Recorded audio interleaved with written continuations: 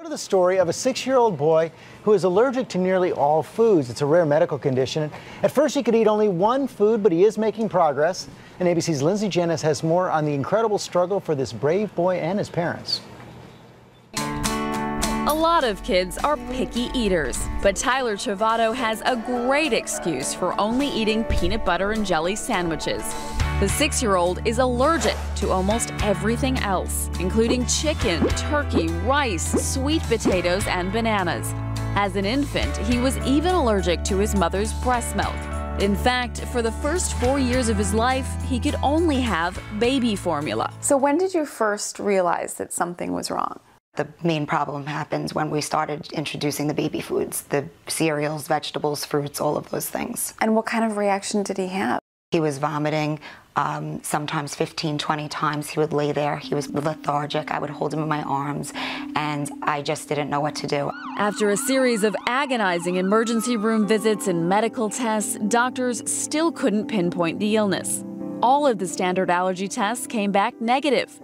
Finally, at 16 months old, Tyler was referred to Dr. Anna Nowak, a pediatric allergy specialist. She knew almost immediately that it was the FPIES, it was food protein-induced enterocolitis. It causes horrible vomiting, it causes low blood pressure, it can cause diarrhea. If Tyler ingests a food he's allergic to, his body can't break down certain proteins, causing him to reject it. It must just be heartbreaking as a parent to watch that. There's no words to describe when you see your child so sick like that.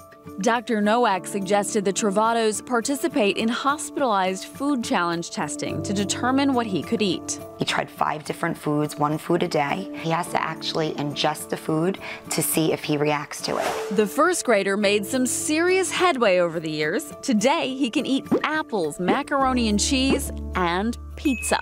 We're just gonna have a little chat, you and me. Tell me a story about some time maybe when there was some food served at class and maybe you couldn't have it.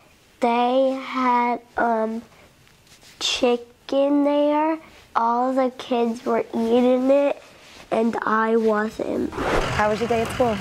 Luckily, the prognosis for FPIES is positive. This food allergy goes away with age. As far as we can tell, there's no long-term consequences. So it is hard at the beginning, but you can get your child safe and healthy.